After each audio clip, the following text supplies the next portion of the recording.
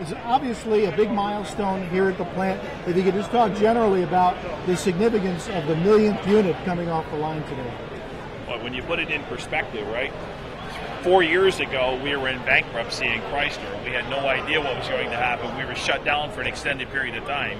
Now today, the absolute flip side of the coin, and we've got just tremendous amount of sales, orders, and now we're at the millionth vehicle being built. So it's a great accomplishment.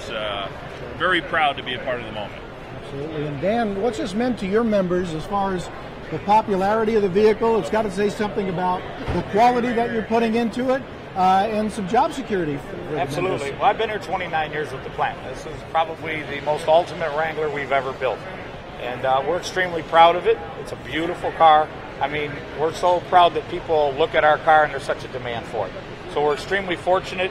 I mean, the workforce here appreciates all of our customers. We put a lot of hard work into the car. We put a lot of quality into the car. We're very proud of what we do here.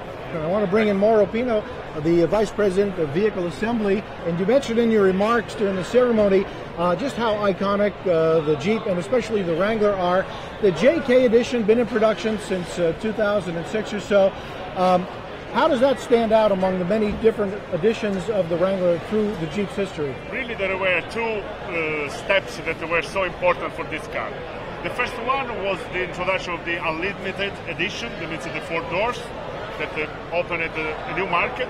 The second one was a big change we made a couple of years ago, changing the IP dashboard, changing the interiors, the seats, door, interior panel, and the engine. We put the V6 Pentastar engine. And I tell you, people that always were enthusiastic about the car became crazy. That changes really made the difference. Sure.